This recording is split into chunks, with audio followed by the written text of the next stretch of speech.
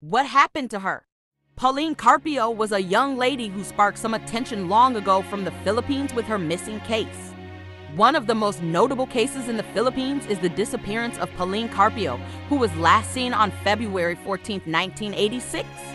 There were several speculations of her sudden disappearance, but none have been confirmed. Carpio went missing a long time ago and has never been found. Her case has gained public attention as she has just been found. Paulene Carpio missing remains a mystery.